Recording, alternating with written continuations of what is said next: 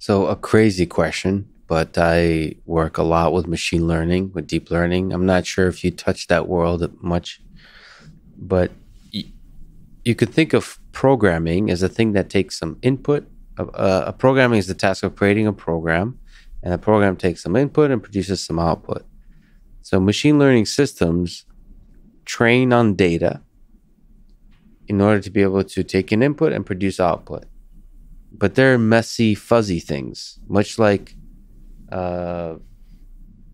we as children grow up. We take some input, we make some output, but we're noisy. We mess up a lot. We're definitely not reliable. Biological system are a giant mess. So there's a sense in which machine learning is a kind of way of programming, but just fuzzy. It's very, very, very different than C++, because C++ is it's just like you said, it's extremely reliable, it's efficient, it's you can measure, you can test in a bunch of different ways. With biological systems or machine learning systems, you can't say much except sort of empirically saying that 99.8% of the time it seems to work.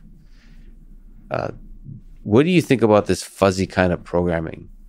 And do you even see it as programming? Is it solely and totally another kind of world? I think it's a different kind of world. And it is fuzzy. And in my domain, I don't like fuzziness. That is, people say things like they want everybody to be able to program. But I don't want everybody to program my aeroplane controls or the car controls. I want that to be done by engineers.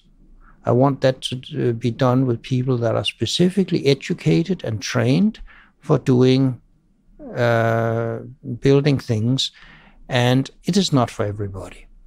Similarly, a language like C++ is not for everybody. It is generated to be a sharp and effective tool for professionals, basically, and definitely for people who aim at some kind of precision. You don't have people doing calculations without understanding math, right? Counting on your fingers is not going to cut it if you want to fly to the moon. And so there are areas where an 84% accuracy rate, 16% false positive rate is perfectly acceptable, and where people will probably get no more than 70. You said 98%. What I have seen is more like 84, and by really a lot of blood, sweat, and tears, you can get up to the 92.5. Right. So this is fine if it is, say, pre-screening stuff before the human look at it. It is not good enough for life-threatening situations. And so there's lots of areas where the fuzziness is perfectly acceptable and good and better than humans, cheaper than humans, but it's not the kind of engineering stuff I'm mostly interested in. I worry a bit about machine learning in the context of cars. You know much more about this than I do. I worry too. But I'm sort of an amateur here. I've read some of the papers, but I've not ever done it. And the idea that scares me the most is the one I have heard, and I don't know how common it is, that you have this AI system, machine learning, all of these trained neural nets. And when there's something that's too complicated, they ask the human for help. But the human is reading a book or asleep, and he has 30 seconds or 3 seconds to figure out what the problem was that the AI system couldn't handle and do the right thing.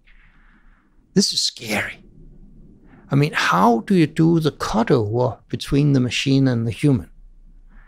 It's very, very difficult. And for the designer of one of the most reliable, efficient, and powerful programming languages, C++, I can understand why that world is actually unappealing. It is for most engineers. To me, it's extremely appealing because we don't know how to get that interaction right, but I think it's possible, but it's very, very hard. It is. I mean, I was stating a problem, not that a it's solution. impossible.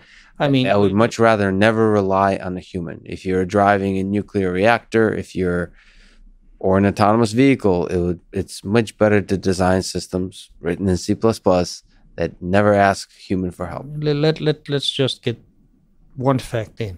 Yeah. All of this AI stuff is on top of C++.